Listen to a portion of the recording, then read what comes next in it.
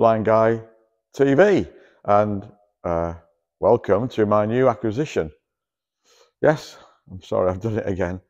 I've bought a 1974 Lotus Elan Plus 2 130. So what does that mean? I think lots of classic car people know what a Lotus Elan is, but what's a Plus 2 130? Well, in 1967, Lotus realised that the people who had been buying two-seater Elans, baby Elans, suddenly were having children. Don't know how that happened, but there we go. And so they created the Plus 2. It's got Plus 2 seats. It's got seats in the back for children. 130, what does that mean? Well, it's the power of the engine. This is a big valve Lotus twin cam engine, 1558 cc. But instead of producing, well, my Europa twin cam produces 113 brake horsepower because it's an SE, special equipment. But the big valve, which has the black and silver cam cover, is 125 to 130 brake horsepower.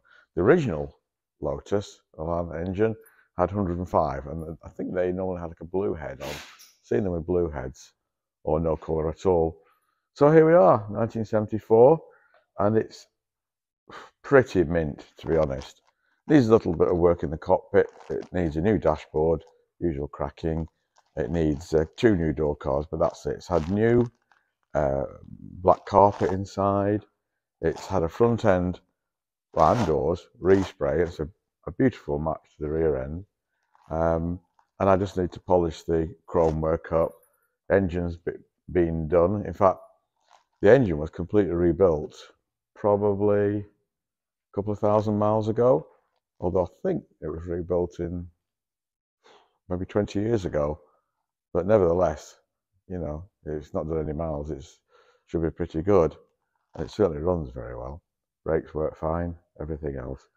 And I didn't used to like the shape, but this one with the two-tone, the burgundy and the silver, looks really elegant, I think. It's got a beige interior, biscuit interior.